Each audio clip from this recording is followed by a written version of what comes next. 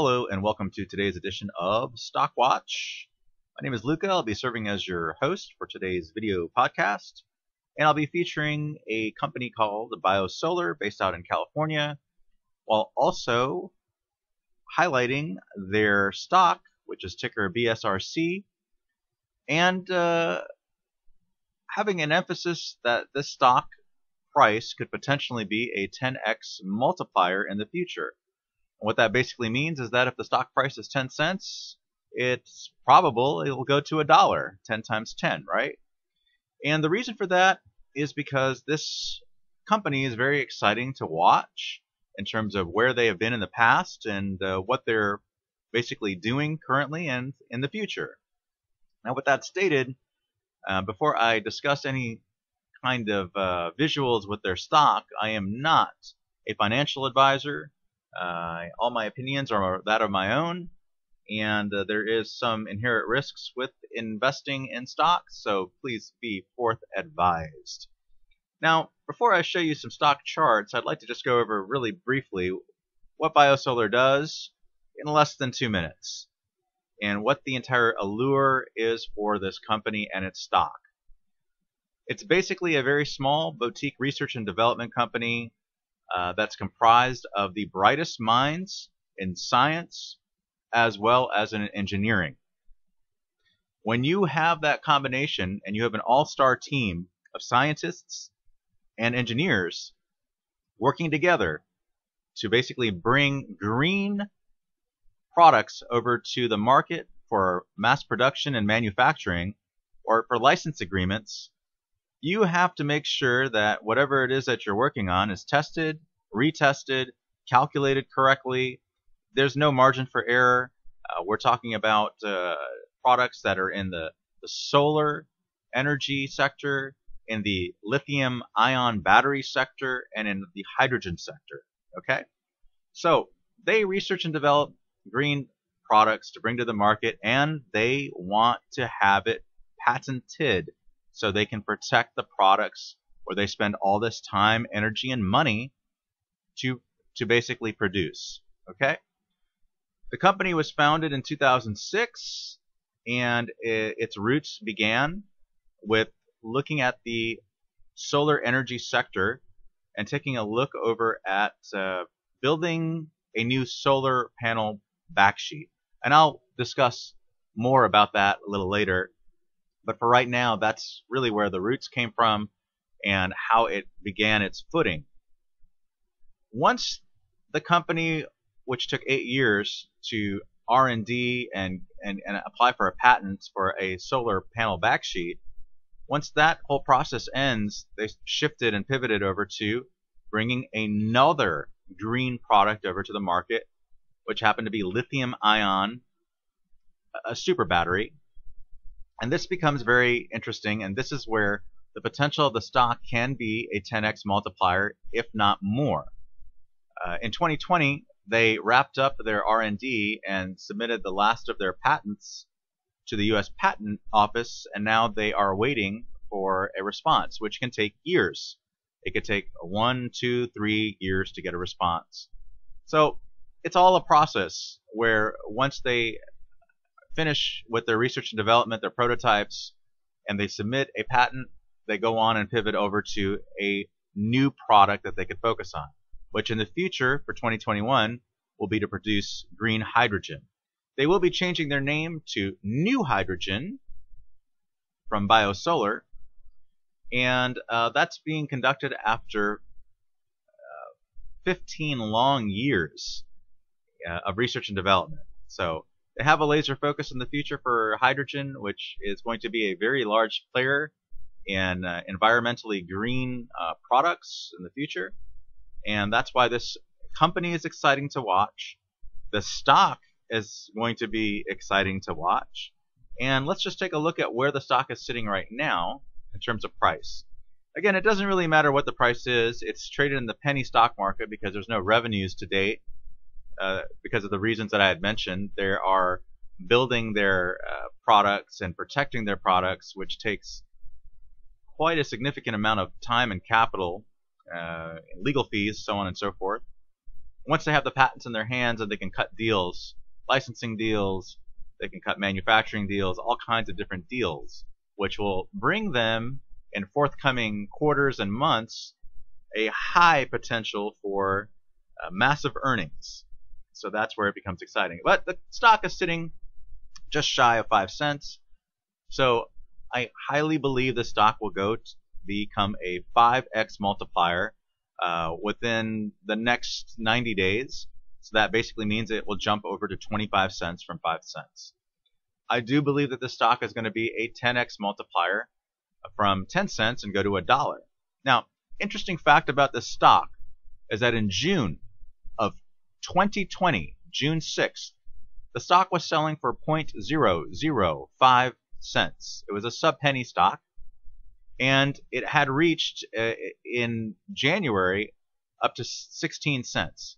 But when the stock actually rose to 10 cents, it had a gain from June 2020 to January at 10 cents, a gain of 3,500%. I want to repeat that. This stock has had a gain of 3,500% in 7 months, June 2020 to January 2021.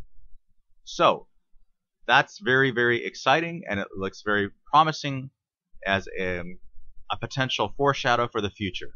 Okay, let's go back over and go behind the scenes of what's the team, the management team, who are they with BioSolar. And before I talk about who they are and give you some transparency about the people behind BioSolar, let's really talk about teams in general. Everybody loves sports of some kind. Everybody likes music of some kind. Music, you have a band, you have different people that play different instruments, but they are a team. And when you have a sports team, basketball, baseball, it doesn't really matter. The more all-stars you have on that team, ultimately what does that team do to other teams? That team basically becomes a champion team because everybody on an individual level is an all-star and is basically is extraordinary as an athlete, as a musician, so on and so forth. So this is the most exciting aspect of BioSolar. Everybody who is associated with this company is a corporate academic all-star. And let's go ahead and introduce you to the management at BioSolar. The company was founded by Dr. David Lee in 2006. And you'll see, this is the timeline at the very top of the header here, and you'll see the ace of hearts, the ace of diamonds, and the ace of clovers. I gave them these aces because I truly believe this is what they're holding if they're playing a game of chance in terms of their future. With all the hard work that they've done, they started the company with a great merit in mind, which was to bring a product to the market, which was a green product with solar panels that had to do with solar panels. Let's take a look at a solar panel and what Dr. David Lee's thoughts were in 2006. This is your basic solar panel, and it's got these different parts to it, glass, solar cells, so on and so forth. Well, there's something called the backsheet, which is here in this visual. The backsheet back in 2006 was manufactured by DuPont, and I believe it was predominantly kind of a monopoly at the time. They had created a material for this backsheet, and the material was made out of toxic materials, which also has toxic byproducts.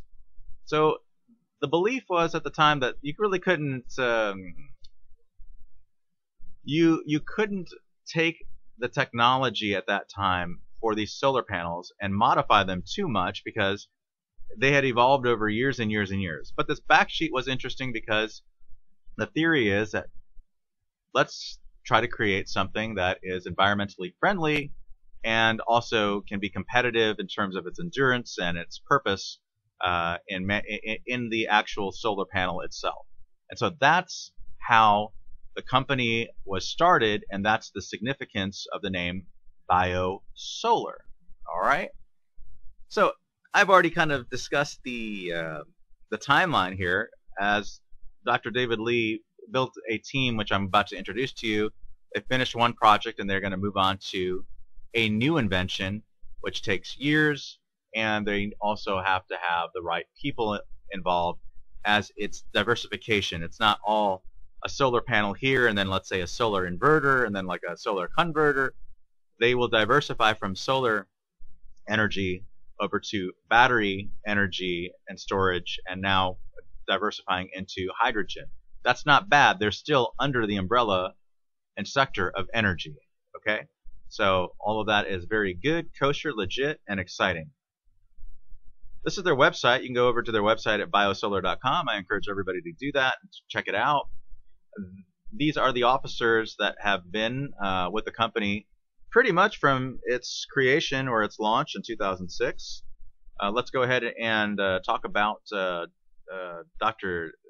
Lee.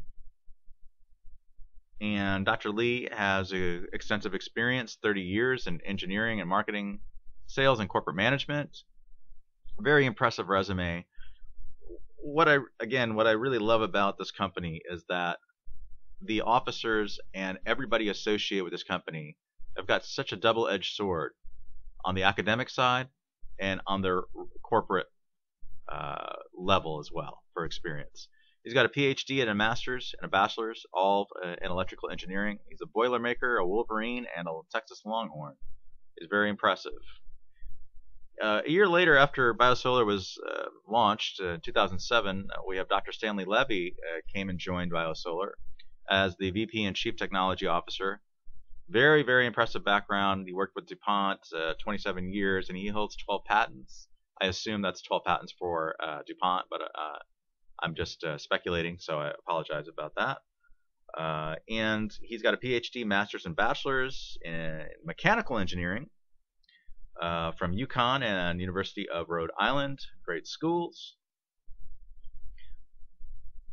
Here we are now in 2006. From the beginning, we have a director that joined BioSolar, Stephen Bartling. And Mr. Bartling has got a lot of experience with Texas Instruments since 2002. Over 30 years of engineering and corporate management experience. He works with microprocessors and semiconductors, and received a master's in electrical engineering from Georgia Tech, go Yellow Jackets, and a bachelor's in electrical engineering, also a Texas Longhorn. And again, no turnover. All these individuals have been with the company for such a very, very long time, and that in itself is such a great attribute. You don't have turnover of key individuals. You don't have turnover of what the company is doing. If they're diversifying, it's still under the same sector of energy. These are all aligned to be very, very productive for the stock and for the company in the future. Mr. Dennis LaPon is another director that came on board in 2006. He's got a little different background, mostly in finance. And so he is actually a CFO since 1991 for Catalyst Resource Group.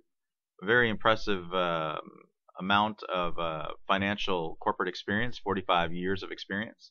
He's got an MBA from Fabulous School, USC, and a Bachelor of Arts from California State University at Northridge. And let's go ahead and move on to advisors. Now, they need to have these scientific advisors because, again, the products that they're bringing over to the market has to be backed with the brightest of minds in science and engineering. They got the engineering part covered, all in-house. And some companies, there's some energy companies where the CEOs that you'll see all come from business backgrounds, and they're going to outsource all of their key knowledge. So they could be a boutique company very similar to this company, and the CEO could have absolutely no background in science and or engineering, and of course they're going to have to hire some top guns, if you will, or some guns to work with them to build out whatever product they have. That's the beauty of BioSolar. Everybody's already in-house. The engineering part is taken care of. They already know the entire realm and world of engineering, and the science part is fascinating with BioSolar because when they start getting into their products, they work with institutions of higher learning, which we all call universities and colleges, and these universities and colleges don't have to work with anybody. Okay, so for them to pick and choose a small company like BioSolar to work with is extremely impressive. But not only that, the scientific advisors that have worked with BioSolar in the past and present are amazing. They really are outliers. They're so extraordinary in their backgrounds that when you start looking at what this company has been doing, what they've been working on, what the future will be, you can't help but be excited for this company, right? But with their scientific advisors, they have Dr. Charles Caraher, who is currently their current scientific advisor. But with the lithium-ion batteries, they actually had a Nobel Prize Winning Scientist work with them. I'm going to repeat that one more time. Okay, there's two things about this presentation that I want to repeat. They work with a Nobel Prize Winning Scientist with the lithium-ion batteries, and that their stock went 3,500% gain in only 7 months, from June 2020 to January 2021. Okay? All right. So now I'm sure you all can understand that I'm really elated and excited that they have these individuals that have been associated with this company, because that's going to be reflected in, of course, the stock and the future of the stock price. All right. So let's go ahead and visit Dr. Charles Caraher.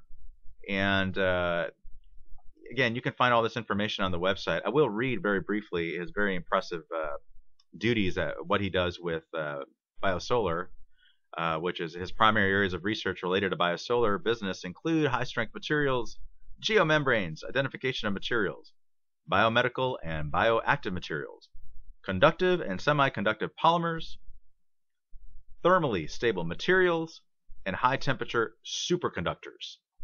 Now, I don't come from a scientific or engineering background, so to me, that's very impressive. All right. I'm going to go ahead and wrap things up.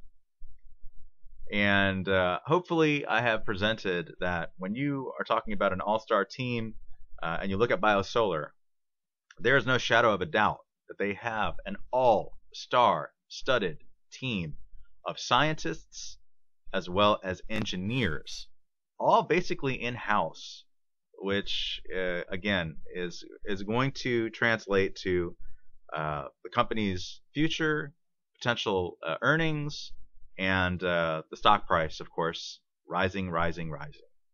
There's a great little interview that you can find. It's a great read. I highly recommend it. You just go to Google and type in Keen for Green space BioSolar, and you'll see a result pop up that says interview with Dr. David Lee. I encourage everybody to read that. It's a really good read about when he started the company, and I think everybody will enjoy that. That stated, I will be concluding today's episode of Stock Watch. Thank you for listening in to today's video podcast. I will be releasing part 2 and part 3 in the upcoming weeks, and part 2 will go over all the players that were pivotal and instrumental in developing some of their products, namely universities, as well as the scientists, as well as the Nobel Prize winning scientist for the lithium-ion super battery.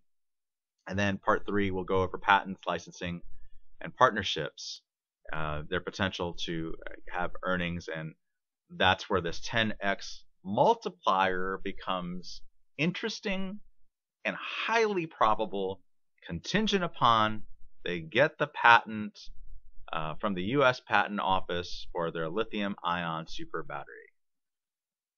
Thanks for listening, and I'll see you again.